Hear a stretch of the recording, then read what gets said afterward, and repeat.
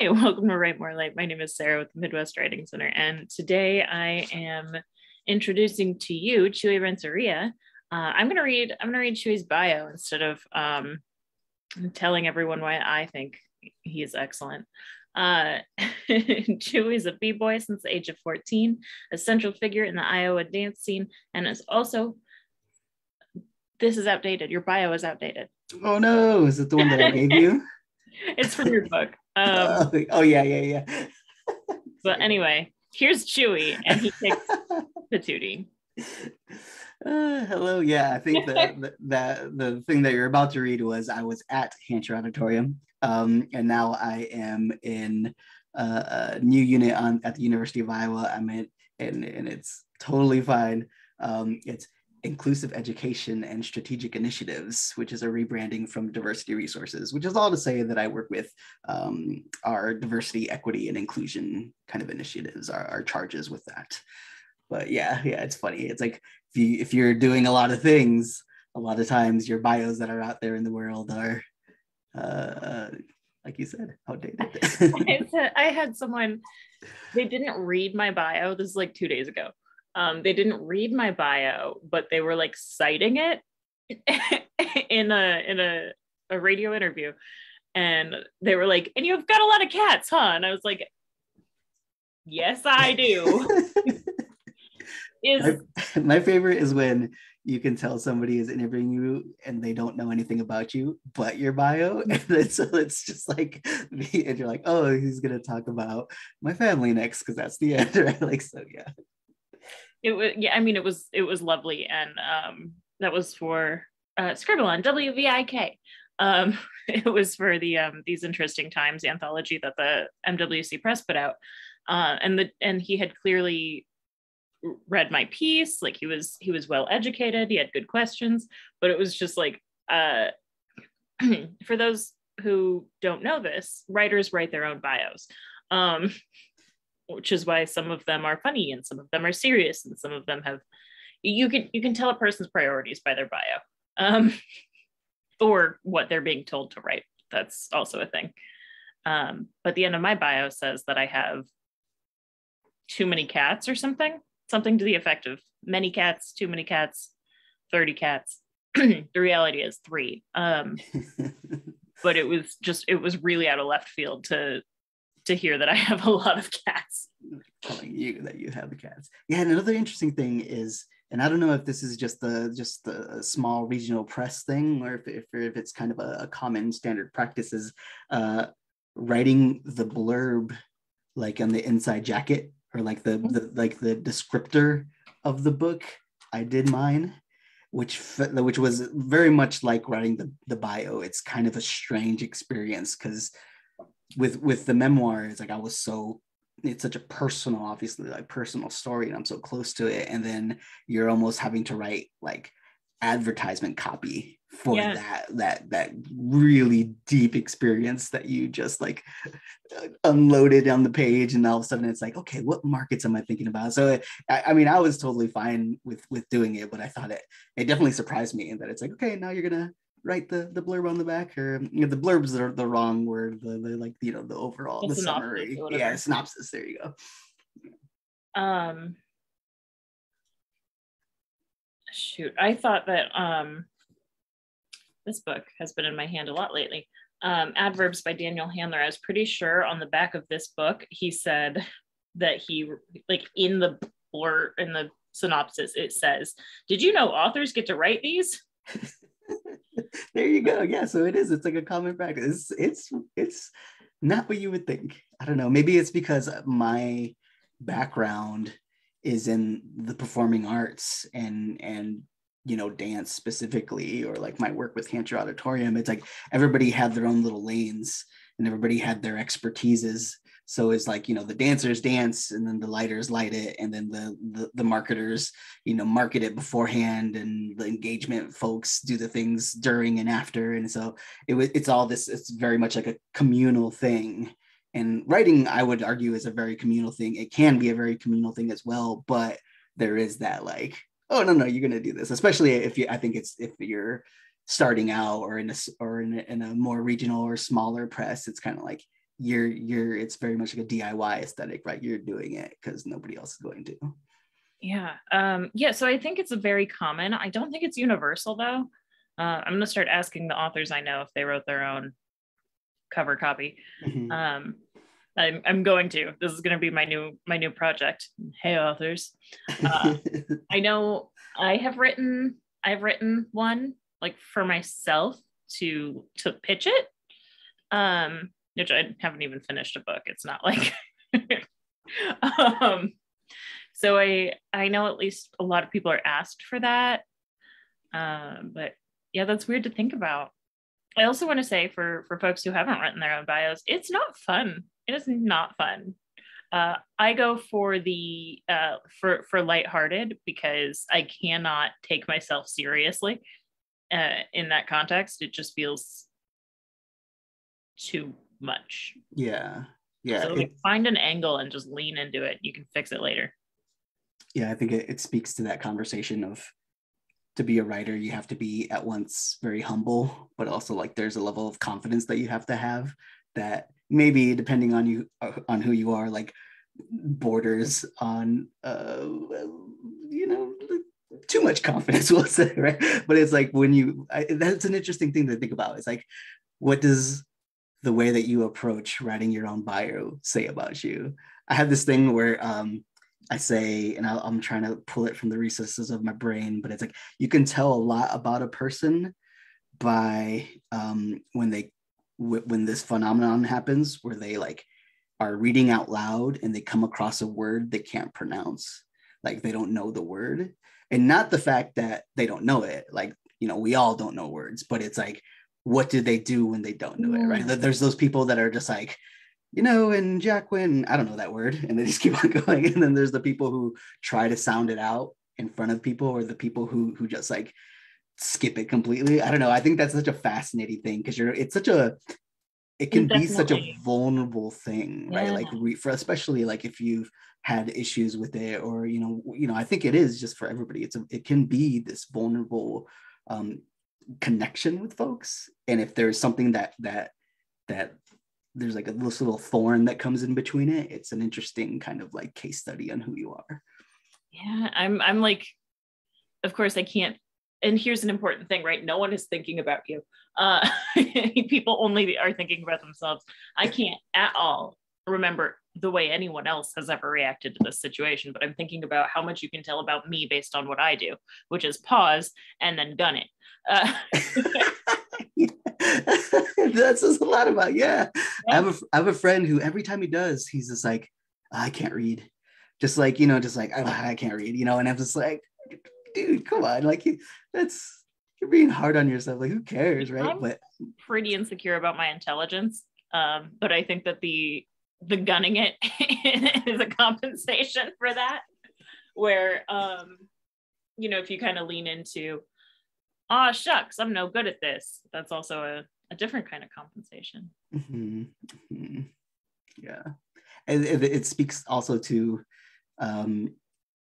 It was like a meme or something that went around where it's talking about the fact that if all you've done is read by yourself and not read it in front of other people or out loud, and you just in your head you pronounced it differently, like that is not a fault of yourself, right? It's just it can speak to the fact that you are more like, it's more of a private thing, this reading that you do. Yeah, no, people should be, I mean, if you know how to use a word, like you should be maybe not proud of that, but kind of proud of that. There's no shame at all. Mispronunciation is a construct anyway. Language was invented. Yeah. I love that. I love where this is going. I love how we're just talking. Yeah. We could just go. I mean, yeah, I can go just like language and the intricacy of it, and I did a classroom visit last week here on campus, and it was specifically for like grad students. It's very, very intimate conversation. Like I think it was like 10 students. It's whenever it's like saying students for like grad students who are my age or older, right? It's always like I always feel kind of like, oh, that's strange, right? But it was interesting because I was talking to them a lot about like who gets to place validity on language, on the way that you articulate words, right? Like people who use slang, or who like have, you know, grew up in a different country where they spoke a different language, and then come to this country, or vice versa, or whatever. And it's like their language could be just as complex and intricate in their usages of these words as like the like academic, or like the what has been historically considered these like ways, like these modalities of speaking that are like lauded. But it's like, no, the way that like 15-year-old dancers, like b-boys and b-girls, talk about dance in such a like exciting and new way, it's like they should be lauded just as much as like these academics who have taken this kind of approach to like writing my dissertation and thesis statement. I should have used a voice, right? But it's like, it's totally that, right? It's like, I don't know, I'm fascinated by that. Yeah, I was I was trying to play the game Magic the Gathering, and I was trying to explain to these people who have played it, you know, for years and years, that the cards are written in English, yes, but this is a different language. These words are not used in a way that I'm familiar with. These are words that I'm not familiar with. These words have different meanings than what you may think. And if you're used to that, if you've been, you know, if you have any amount of skill scaffolding in this arena, which I don't even play video games, then it comes much more naturally. But even though it's, you know, maybe a word that we use all the time, in a different context, it's a mystery. So like what you're saying with, well, with anyone who has any kind of jargon, whether that's young dancers or I guess old gamers, everything has jargon, and we act as though, you know, some is more elite than others, but that's not the case. Like, just because you've got your PhD in xenoarchaeology, that was definitely, I just pulled that from Star Trek or something. I don't know what that was. I actually, my brain wanted to say, or my brain controlled that, I wanted to say ethnozoology, which is a real thing, by the way. I don't think xenoarchaeology is. I think that would just be archaeology. Is that like xenomorphs, like from Alien? Okay, quick aside, because I love you. Did you see they're coming out with, Reebok has alien shoes coming out? Oh, no. We'll talk about that later. Yeah. I'm like 3 steps away from being a sneakerhead, and I don't need to waste anyone else's time on that. Being a sneakerhead is rough right now. Like I empathize with that. It's just like so expensive, and any shoe that's that the comes greatest out. blessing. I'll never have the money to do it. I'll also never have the patience to like clean shoes. Like, I wear them outside so that I don't get dirty or hurt. Anyway, so whatever it is that you're doing, there's a jargon, and there's no elitism to that. We structure our lives such that some people are allowed to act elite, I think. Yeah. Society, not our lives.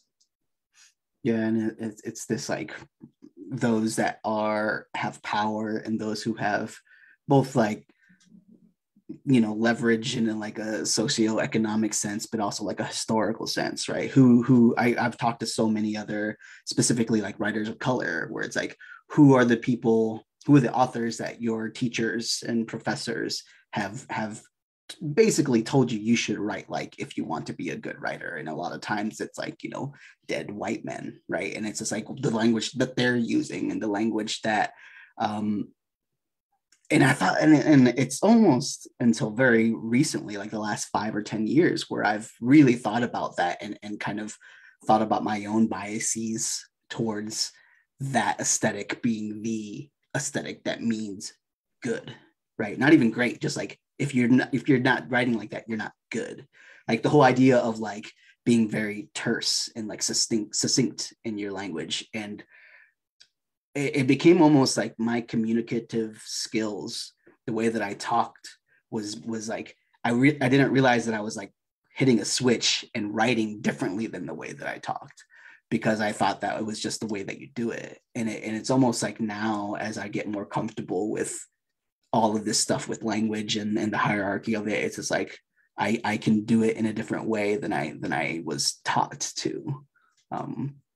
Yeah. So this is a really excellent segue, actually, to my, well, I mean, I prepare questions in advance, but I was not at all worried about it with you. So there's something that really, here's Chuy's book, by the way. I've talked about it, but I have not shown it to you when we were young. The titular moment, by the way, made me cry. So everyone read this. Okay, it made me tear up. No offense. I just no, that's fine. It's a little more to cry. Yeah, for sure. You manage to have language that feels very conversational, very authentic, but is also really pretty. And when I say pretty, I mean, close to lyric, right? It's artful. All the words are going to be vague. There are no specific words to define pretty. And so I'm wondering how you, I have lots of underlines in here. So that made me feel good, because that's how much I like you from the outside. So how do you navigate that with your brain on this, we'll say, old white man aesthetic, and you trying to tell a real story, an authentic story, a true story, in the voice that experienced it? Yeah, there's a couple of things I did, some that were very intentional while I was going through drafts, and some that I had, when I'm doing my outline and summaries and talking to the folks that I'm trying to like pitch the book to. It's like, I knew that I wanted it to be conversational. I knew that I wanted it to not feel like this kind of like dry text, right? But there's other things that I didn't even realize I was really doing, or it was this, it's almost kind of like how when you're kind of the way that you're grappling with just like the qualifiers for it, right? Like it's like lyrical or pretty. It's like, if you get too in the weeds of it, you'll lose it, right? So like there's a couple of things that I didn't even realize I was doing. I will say up front, it's like, I wanted to write a story the way that I would tell it to my friends. And there was a couple of times that I literally because some of these are like tales of our childhood. Like I've had some feedback from friends who've read it who are like, one of the greatest compliments I've gotten so far about the book was somebody who was there at some of these events, and they're like, I could feel the weather on my skin, is what he said, just from your descriptions. And I was like, that's one of the best compliments. Like that matters to me more than like a review in like a lauded magazine or whatever. It's like, because that he didn't have to say. My review meant nothing to you. Yeah. No. Sorry. No. I had to make it about me. No, that's real though. Both from someone whose story you're telling, sort of tangentially, I guess, but also for the reader. I mean, that shows the effectiveness of the language. I mean, yeah. And I've had some kind of internal, like trying to parse through it, because it's like, it's not like I dumbed it down, right? I wasn't trying to be like, I need to make this like simpler, but I did have times where I thought like,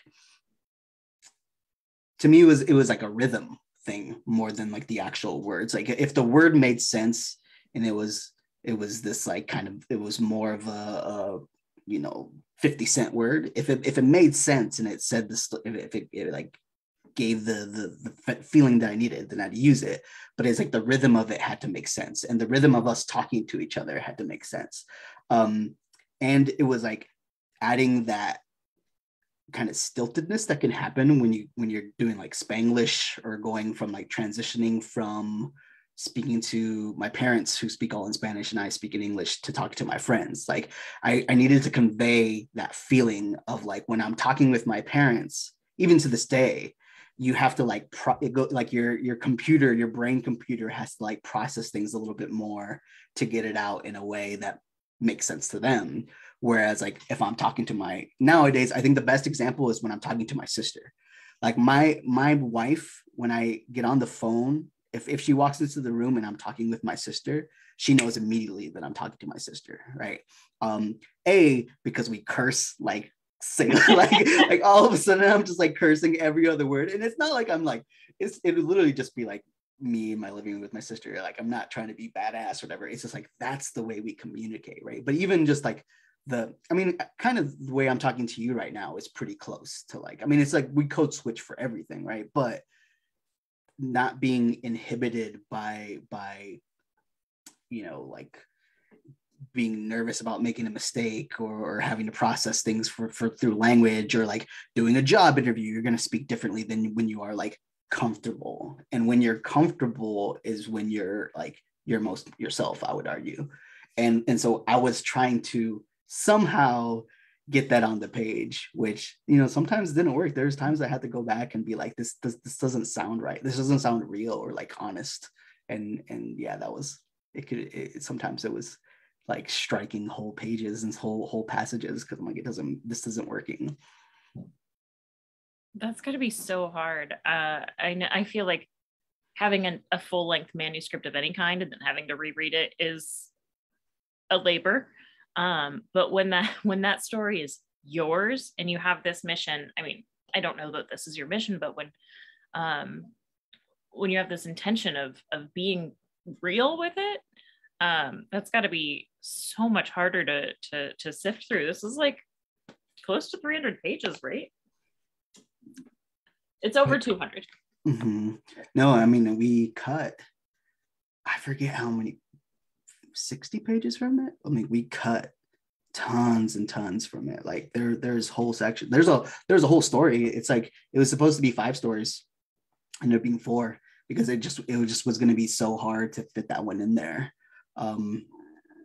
Yeah, it's. What's the 5th one?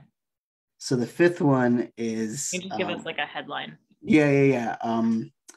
It's my friends and families struggles or feelings or interactions with religion. And it's like we grew up Roman Catholic, and when I was a small child, I was baptized, I did like first communion, I went to catechism. Catechism's like like the like kind of Sunday school, but for us it was like Thursday nights. And so it was like very much tied to being like Mexican American Roman Catholic. Our Asian friends in West Liberty are like Laotian friends, like they were Buddhist.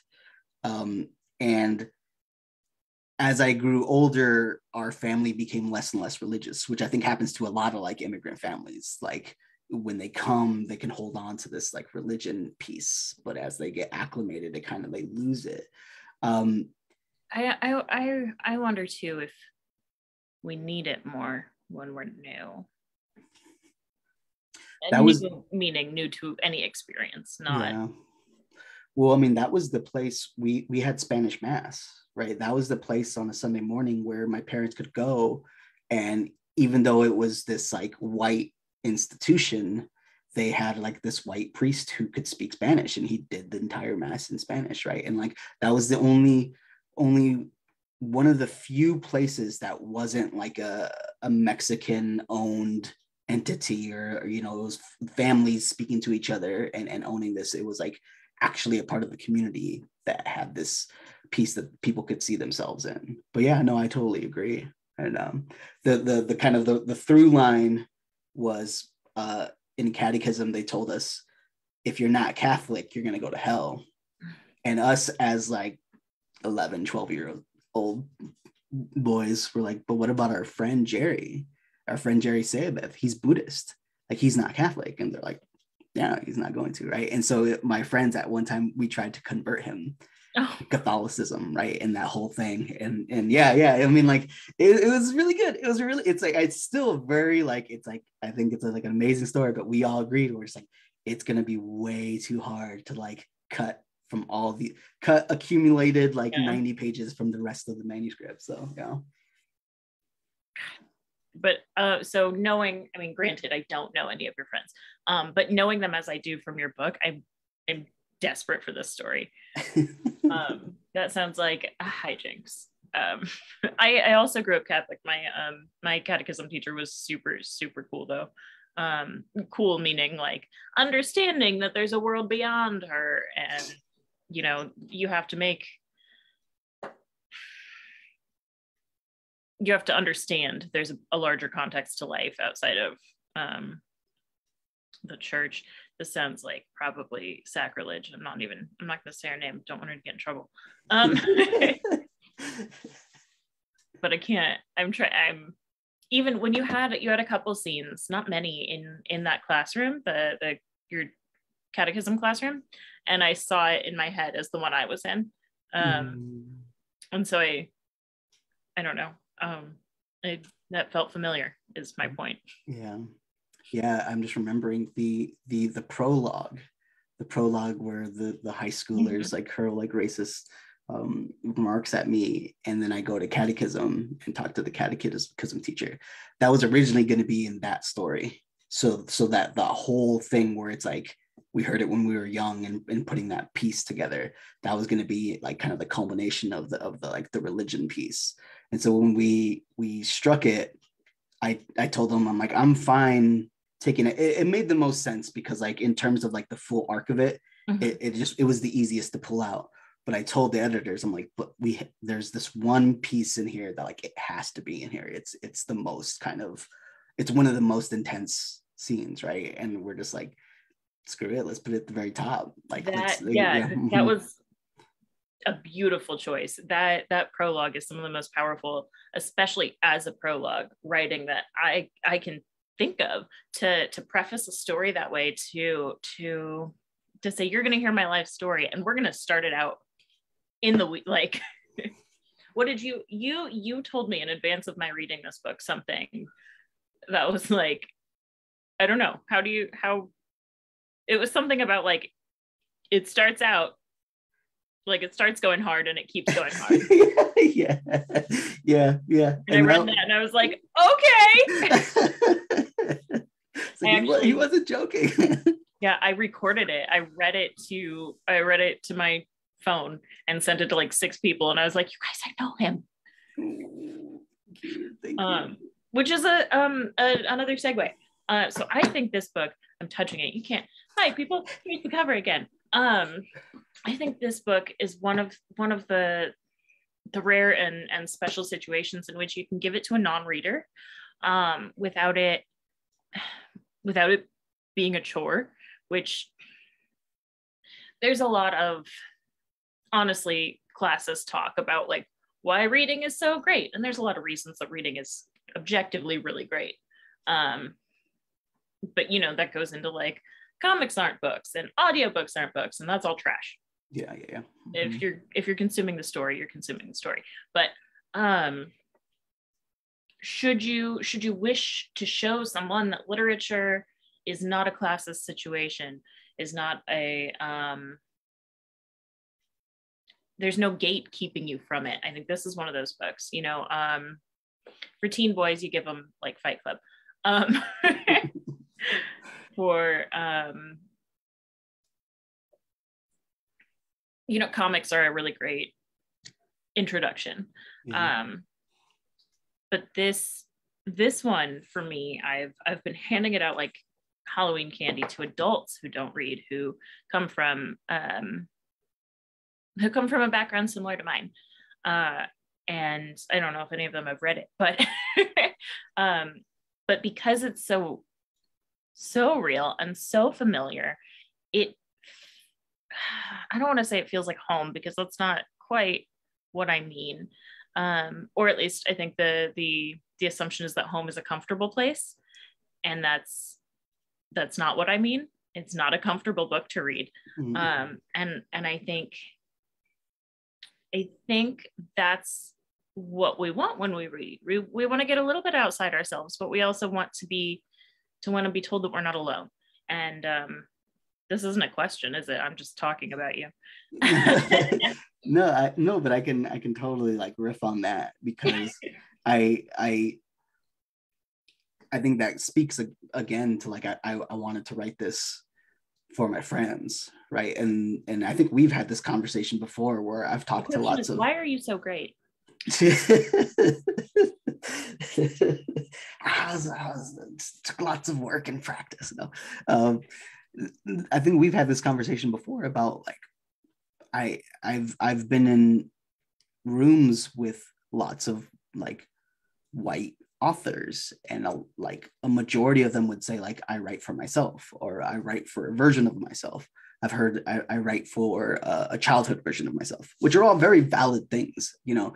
But I've the issue comes when somebody comes to me and it's like, and then I write for myself too, right? Like I think it's kind of a, not a silly question, but it's a interesting question.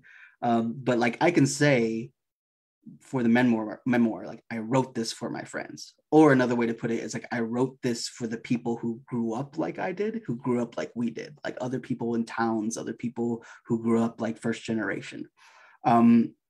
More than, I mean, like, you know, maybe if there's like I could get into the weeds of like, you know, writing this for myself like this much, but in other people it's this much, you know. It's like, but that piece, I've had more people come to me and say like I don't read but I loved your book, right? Like I've had so many people come to me and say that, right? And I think that's in a lot of ways by design. And there was like parts of it where I wanted it to be very dynamic. And I remember reading parts of the autobiography of Frederick Douglass, who was the freed slave. And he talked about like, he put very like, you know, like violent things in there. He put things that like some people could consider to be like scandalous, whatever. And he wasn't afraid to like be visceral about things. And I think he said, because he wanted to like hook people that maybe don't think of themselves as readers, who maybe don't think of themselves as people who consume these really high level manifestations of an issue, right? He needed to be like, no, this is how you relate, and this is conflict in a very like kind of tangible way. And so I took that to heart, and I remember thinking about that when I was like doing the outline, and be like, I have to tee these up, and I have to show how it's not just the conflict in our heads. It's not just this very internal musings about generation identity and things. It's like it's outward, like, no, my sister was trying to beat me up, right? Like she threw a battery at my eye, and my eye's still scarred from it, right? Like that needs to be in there too, right? And you know, I think I've gotten feedback, people like I there's parts of it that I it's hard for me to get through. And I was like, yeah, like it was hard for me to live through it, you know.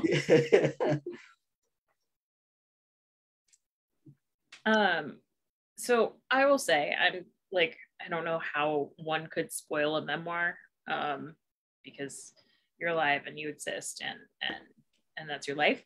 But I'm not going to be giving anything away. In fact, I will say,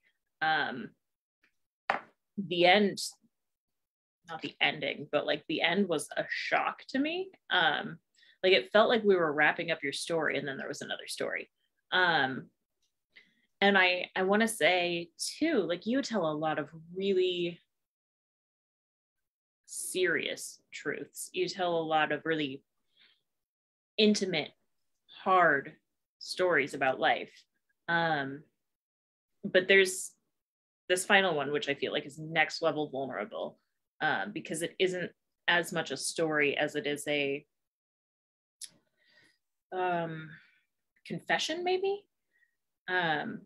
How do you do that? Like, how do you get this vulnerable and like after the fact, right? So you wrote it, and presumably you were alone and silent.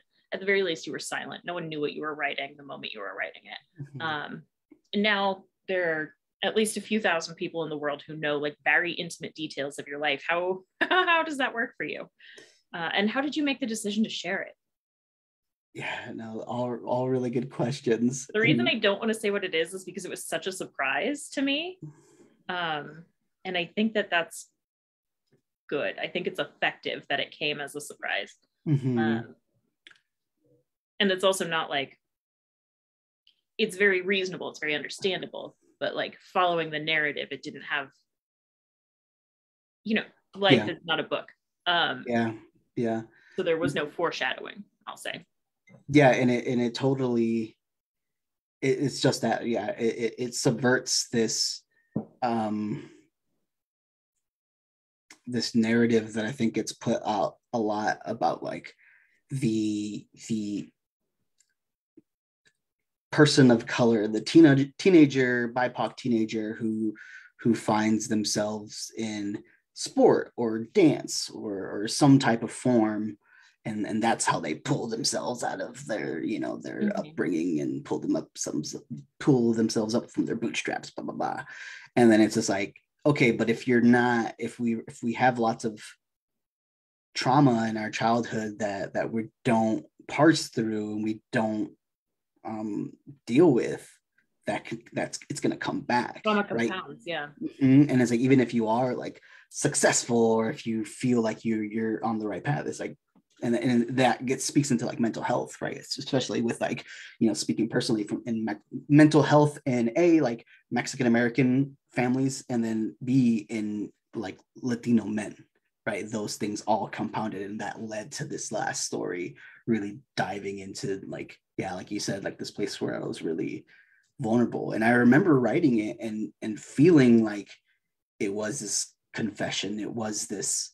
I imagine it being scary to write even for yourself. And you knew you were writing a memoir. Yeah, and I wrote it, it was like right in the middle of like the first big lockdown for the pandemic. And it was, and a lot of people were like, oh, you have all this time to write, you know, because you're not, it's like, you know, you're home all the time. Like, yeah, it's like, no, imagine like all the outward trauma that a lot of us are dealing with, and then like having to revisit this like internal trauma that I had not really like properly like okay, so one of the things I did is like I started going to therapy. Like this whole process of getting it out on the paper, it was like I was doing it for myself, but it's like I need professional help. Like I need, and it sounds like kind of funny to say that, because like I think a lot of people, there's still this stigma with it that when you say like I need professional help, they're like, oh, you're admitting that something's wrong. There's something wrong with you. Pro therapy. Actually, my last episode of this show, the gentleman I had on left early to go, not left early, he left at the time he needed to go. But he left before the hour mark because he had a therapy appointment. And like, I think I'm so grateful that people are willing to talk about this publicly. I go to therapy. I don't think there's any shame in that, but particularly men, particularly I know, because in my growing up, there was stigma, particularly a man who would have dealt with that stigma. I'm so grateful that you're willing to talk about it. Yeah. No, I mean, it has to be like re-traumatizing, triggering at least. And when I finally like landed on the therapist that I landed on, we talked a lot about like the issues that would come up when I was writing it, and kind of the feelings that I had and the anxiety I had. And for me, the big thing, and I've said this multiple times, multiple people, I'm like one of the most stubborn people you'll meet. And I think I say it in the book, like it's like my sister and I are the most stubborn people, and like it's true. And it's like I think I always knew that I needed to get this out. I needed to write about it, and I needed to maybe it was like a gift to myself, like being like, I need to write it out, and in the process of writing it out, I will probably I have to go somewhere and get some insights and get some tools and resources and like medication and like really like important reflections on myself and my habits so that I can actually be, like, to deal with it. And I always knew that was going to happen, but it was almost like getting comfortable enough with myself and comfortable enough with who I am, and comfortable enough to not care what like the haters are going to say, right? Like, because I mean, like, it's crazy that even, I mean, you start to like talk about small towns, like there's haters, like there's some big haters, like I think it's more gossip. real in a small setting too. yeah, so it's like I had to steel myself for that. And I remember like as I'm drafting it being like, okay, this is what people are gonna like latch onto, this is this is what people are going to be concerned about, who haven't read the book. Because the problem wasn't the people who've read it. The problem is the people who have heard about it from other people who have read it, who don't actually see me like navigating this tightrope of talking about myself versus talking on behalf of cultures and families and family dynamics. But like they just hear, oh man, Chuy talked about this, or, and like Chuy's saying this, right? So like that was the tricky thing. But yeah, I think it was, I'm really grateful that I went through it, like went through the process of writing it out and went through the process of getting to a place where I can talk about mental health in a way that is, I think, really, I've seen other Latino men talk about it differently now, and like in my circles, which and I think it is because like I was able to do that, and I was able to kind of help, which I think is also like a really, really like important thing. Absolutely. I personally am very grateful that you put your story out in the world, because I know people who need this book. I know this is just like Sarah Loves Chuy hour, but but there are reasons that I so adore you, and that's because you're doing some really, really beautiful, really important work for the people we grew up with. Sorry, I just when you said small towns, and I was like, yeah, and also I remembered that I'm from like one of the big cities that you visit. Yeah, right. The big cities to us, it's like Davenport. Whoa, yeah. Like very exciting. We got a Sam's Club. I annoy the crap out of my spouse because we'll be like driving, through the Quad Cities, and I'll be like, but that wasn't there. That used to be woods. And he'll now make fun of me and do that. Like, hey Sarah, did that used to be woods over there? Like, but what? You don't understand. Sam's Club did not exist when I was a wee lad. Yeah, I'm sure I do the same thing with like Iowa City, like all the changing landscape, especially when you start to get into the south side of Iowa City and how much that has changed and I mean, I've seen it change, and I haven't been around very long. Mm-hmm. But it's like that, there used to be a Best Buy over where stuff, etc. used to be. Now I forget. Now I don't even know what it is, right? But like, or like the Kmart and stuff. Yeah. So yeah. The Kmart is a trampoline park. Yeah. This is trampoline. Yeah. Okay, so one. Is that your kitty? Yeah. She's just like, I want to get in. Out of the room. He hunts socks, and that's the sound he makes when he's bringing me a sock. Oh, he's brought you like a gift and he won't let him in. Like baby. Okay, I'm really impressed you can hear that. So censorship has been on our cultural minds a lot lately. And I understand that you're you got a little tiny bit of heat about it. Are you willing to talk about that? Yeah, for sure. I think it's surreal that it would happen, and it's such a like a small example of an interaction, but I think that speaks to like the small townness of it.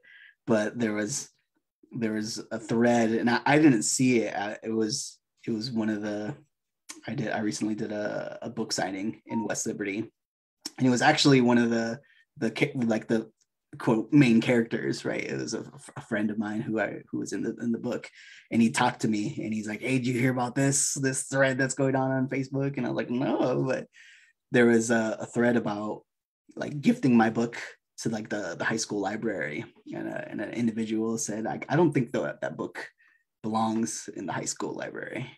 And somebody commented like, "Oh, curious why you would say that." And then, no lie, he said, and this would be funny for the people who read it, but he said, I'm trying to get his exact words. He's like, I don't think they reimbursed that gentleman that they stole the mailbox from.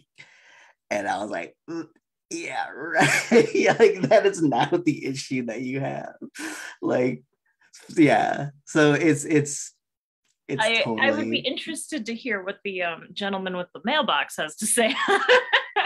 Yeah, I mean, like But yeah. no, that's not the issue. In fact, you were very straightforward about who is. This is for the audience. There's a stolen and there's an injured mailbox that features prominently in one of the storylines here in Chuy's coming of age, and you are clear about who and where this mailbox belongs to, and the various moving parts and people involved. So it's really silly to think that could be someone's issue, because if someone had an issue with this mailbox, it would likely be the person who owns that mailbox, and now they know exactly who to talk to about the mailbox incident. Not hard to find.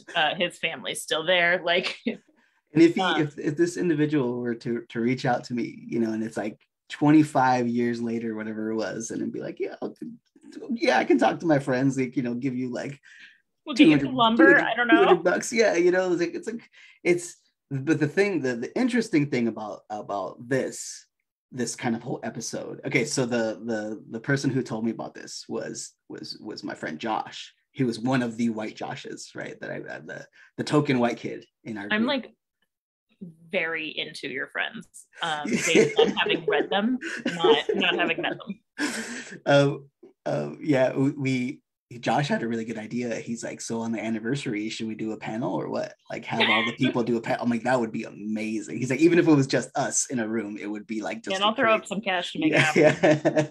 But I got a really good insight because like while I was writing it, obviously it's like I'm thinking of it from the perspective of us as immigrants, or my family, my parents are immigrants, and like my Ruben and Eric and Jerry, like the Asian and Mexican immigrants families.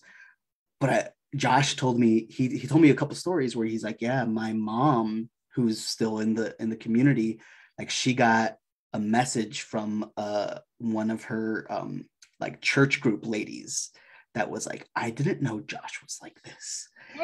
And because like in the book, like there's this whole interaction with Josh and our other friend, his like stepdad, his like the person in the household who was a cop, and Josh calls him a pig. And if you think of certain groups of a small town and how much of a like a no-no that actually is, like he got flack from it. And so like it was me getting an insight into like, oh yeah, like that community is going to be, that's what they're going to get issue with. But the interesting thing that Josh told me was, he's gotten lots of feedback or whatever and stuff. He's like, but not one person has talked about like the fact that we were drinking at 11 years old. The fact that like we almost like beat our friend to death at like 13 because we were all drinking, right? He's like, not one of these like, like older the things people that we should be worried about culturally. Yeah, right. And I think that ties into this whole it ties into like drinking culture in small town America, which is I think is a very, very like it's an issue. It's so much. This is you're saying like a really big cultural point. and I interrupted it for some reason. No. It's like, yeah, it's like that.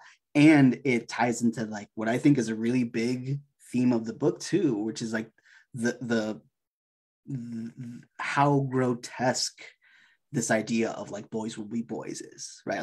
Like we were afforded as boys to do whatever we wanted, whereas my sister and like the other, like the girls in the group, or the people who didn't consider I loved your, like, you called them something really great. I'm not gonna have the time to find it in here, but your sister's group of friends were like bad girls or something. You had a great way of referring to them. You like did not call them bad girls. They're the mean girls. Was it like cholas, like the badass cholas, or like? It might have just been the word badass. I feel like I would have remembered badass cholas, but because they totally were. They were. I mean, they were the ones that scared us, right? Like, and I think that is, so it's like when I was visiting the class that I talked about of the grad students, like they had all read the book, which was amazing because I haven't met a class that has read the entire book. And like bringing up my sister and her friend group was like, they were so excited to like just get more insights into her. And I thought that was really awesome because I totally like I tell people like my relationship with my sister, like I'm closest with her than anybody in my family. And I've always wanted to write. I mean, like in both of the things that I've been published in so far, like they've involved my sister. And I think it's because she is such an interesting like person, and that translates really well to the page because like she just existing subverts so many of the like tropes that we have about like femininity and like masculinity and like who's afforded to have like autonomy over themselves. And my sister's like, she's the one that like I think to bring it back, it's like the reason why I wrote the book the way that I did, and the reason why I could write it is like a lot of it too is from my sister, because like she was the one that was like, no, this is who I am. I talk how I talk. I don't care what you think. And like that, she's always had that. And like, it took me a while to recognize it and to revere it, but now I totally do. Right. Like, yeah. She also, I mean, not she, but your relationship with her has a really beautiful arc, which something like as a human being, I have 2 points I want to make here, maybe 3. Something that kind of annoys me as a reader about memoirs is like there's not a narrative arc, which like life's no storybook. But the thing about life is that some things do have such a story that it's not a full circle, it's like a 180 that you get from being terrified of her to like becoming, I mean, you are siblings, but like really becoming siblings. Yeah. And that's so important and so special, particularly in communities where you're so separated from your parents and also from the people outside you, where, you know, it should be your siblings who understand you and your situation best. But oftentimes that creates greater conflict because you should get me, why don't you? Another thing I wanted to say was, it's so interesting, and I'm so grateful. I think you said Josh brought this up to you, but no one is mentioning anything but times when you subverted appearances. You see, I don't think of it at all as you like outing your small town for being controversial, because like I have a television set. We know that all places are the same. It's just that some are smaller, really. Smaller means, in my mind, condensed. Yeah. My sister likes to quote Gatsby occasionally, where, you know, one character says, at small parties, there isn't any intimacy. And I think that that's something true also of small town versus big city. You don't have privacy in a small space. And then I think it's really exciting, really interesting that you're speaking to a grad school or a class of graduate students about your story. And I guess I'm just assuming that these are writers. Am I wrong about that? I think a good contingent of them were, yeah. So it's really saying something that these people are so compelled by the story that they forgot to ask you questions, or could not get past the story to ask you questions about craft. That's how I think, just more on the Sarah Loves Chewy hour, that's really, really telling about what you're doing with your craft, that the story is what stays. There are plenty of writers, where the story was super compelling, but I'm really interested in the writing, or the story was nothing, but I'm really interested in the writing, or you can't have one without the other. But what you do by virtue of speaking authentically, and I mean that, your language is genuine. I've already said that, conversational. And I think that that's a craft choice, right? I think that what you're doing craft-wise on the sentence level, in dialogue, in narrative, is really, really beautiful and important. But because of the way you do it, it comes across so naturally that people are stuck on story. And that isn't, in like the literary world, that isn't something we see a lot. People are much less interested in story and character. And the idea that you can do this with real people, right? God, that's just so awesome. Also, like, tell Nancy to write a book, I guess. I don't know. So here's the other thing about that. First off, thank you so much. That means so much to me. That, yeah, it's the issue, the our relationship to craft, I think, is so interesting. And I relate it to my relationship with dance, and like the idea of technique in dance.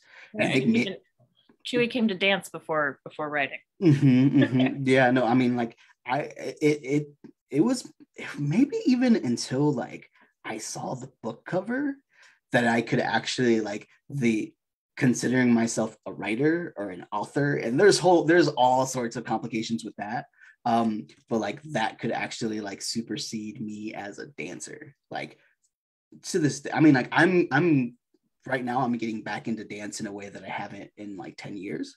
Like, I have like calluses in my hand from doing like stuff, like it's super fun. Like, it's like, I think I'm like relearning how to be a noob at it, right? But that's all to say, like, my relationship with dance has always been this like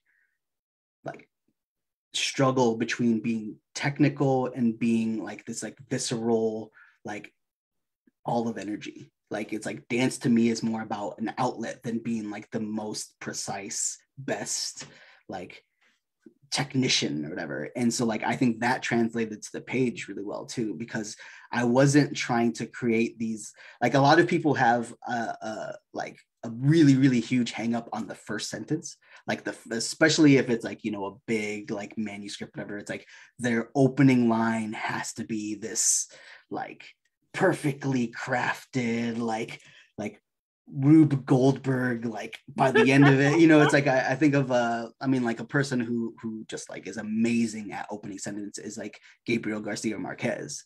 And I think like the shadow of Marquez is, especially as like Latino writers, like, is behind us, because we're like, oh man, we have to make that first line, like, make it like sing for folks, right? And so, like, to remove myself from that and just being like, as you said, like, no, the story, like the people is what matters, rather than like this like me trying to show off like this, like, yeah, no, it's an interesting dynamic.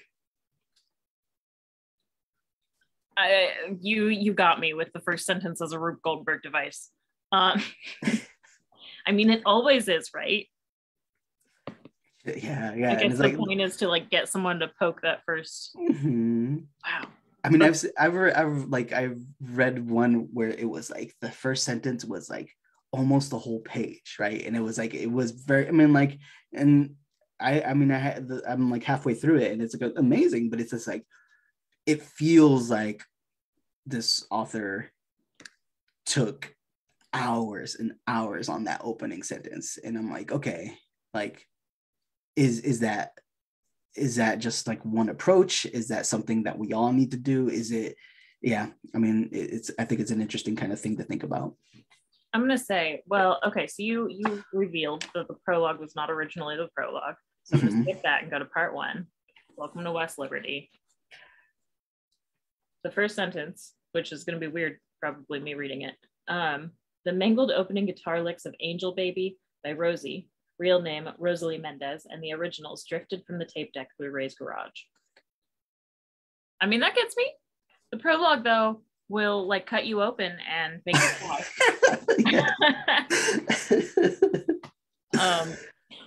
What I've done, first, I feel like I should, I meant to do this at some point, and I'm just going to do it now.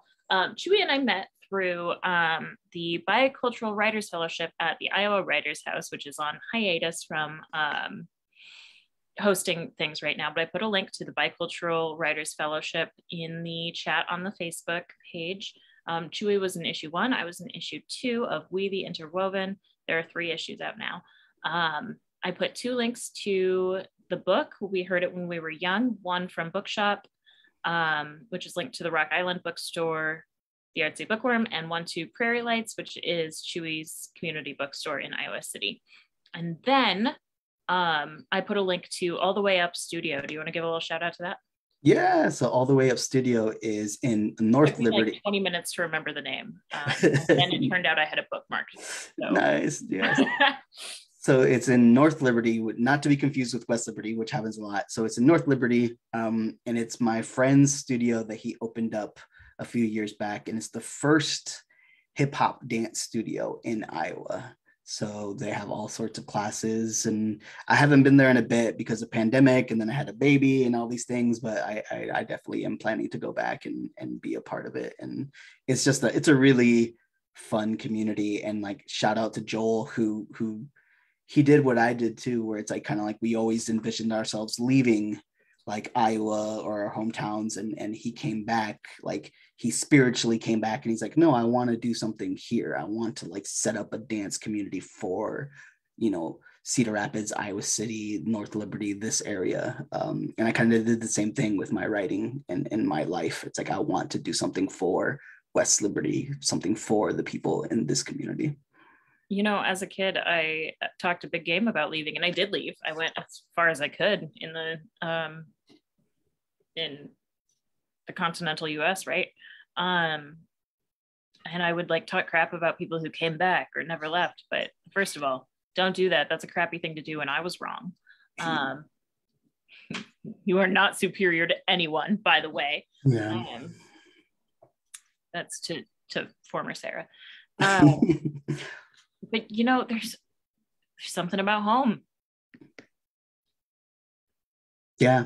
And there's something, I don't know, that we can get into a whole conversation about like the state of Iowa right now, and like brain drain, and like the like how are we as like a statewide institution going to keep people here? And I would always argue, like, who are the people who are staying here, right? Like, who are the communities that are staying here? If you look at like these immigrant families that moved here in the 60s and 70s, their kids are staying here. Like, family means family in a way that people need to capitalize on, and not to get into that kind of conversation, but like, I think I work at the University of Iowa, and I think there's lots of missed opportunities in the University of Iowa actualizing these like families and kids that have stayed here for like, you know, 1 or 2 generations now, and they're going to keep on staying here because that's where their roots are, you know. So tangent.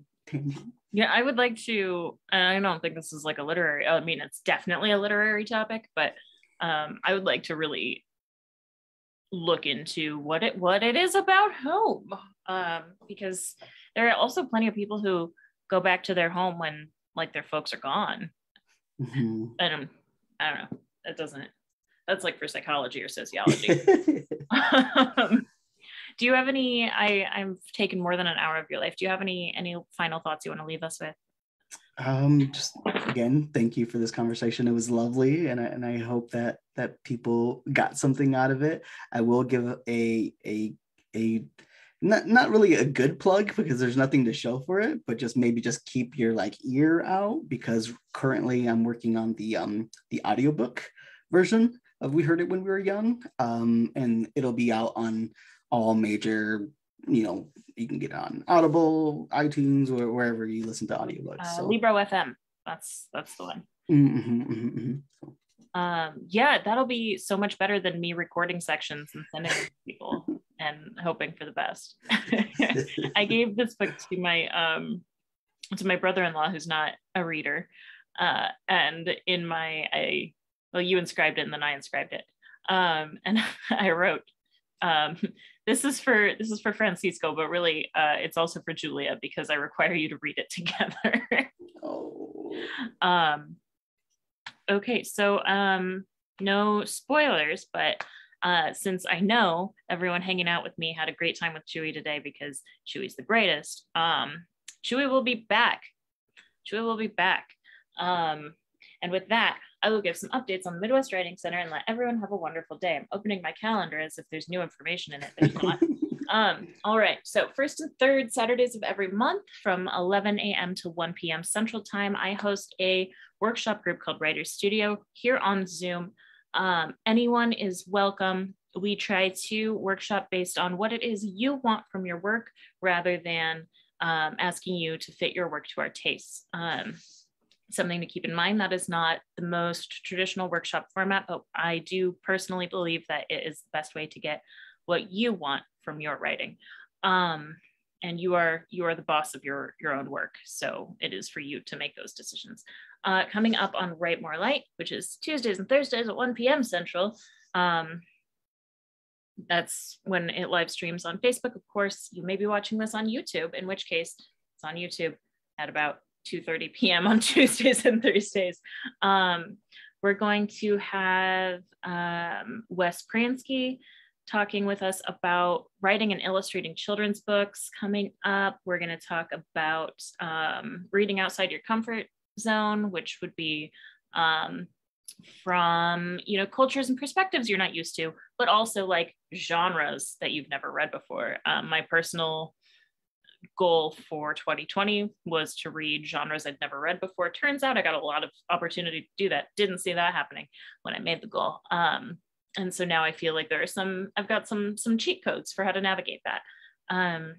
We had to postpone our workshop called The Heartwork of Writing. It will start next week on the 23rd with Tanea Winder. She is an absolute all-star, a poet, a public speaker, author, musician. She's got a TED Talk you can look up. This class is for women and femmes that really gets into generative territory, figuring out why we tell stories, what we want from ourselves, and making it happen, generating new work. In let's see, the 25th and 26th of this month is our Iron Pen contest, which is a 24-hour writing competition. You pay $10 to register at 5 p.m. on Friday the 25th. We'll email you or put up on our website and all our social medias the prompt. You've got 24 hours to write the best thing you can write, poetry, fiction, or nonfiction, or all three if you're really ambitious. After the fact, we'll have an award ceremony. Anyone who registers at all, is entered to win free tuition to the Collins Writers Conference this summer, which is a really big deal. I can't tell you who we have lined up yet, but there's a lot of really excellent names. Where was I? Those who place in that writing contest are offered publication in our literary journal, Writer's Block, and everyone who participates is welcome to read at the award ceremony. Following that, we're going to have some really good Write More Light episodes in March, but I'll announce those next week. In April, we've got a class called A Crash on Flash, a flash fiction writing workshop. And there's a lot more to come. It's going to be really great. We've got April, of course, as always, is National Poetry Month. So we're going to have some great events with that. Work with some local institutions, really lots of great stuff coming up. I'm out of breath, so please, thank you so much, Chuy, for being here, and thank you for writing your book, for being willing to be vulnerable, for being willing to be authentic. And as always, dear everyone, please write more light into your life. Thanks, Sarah. Still live.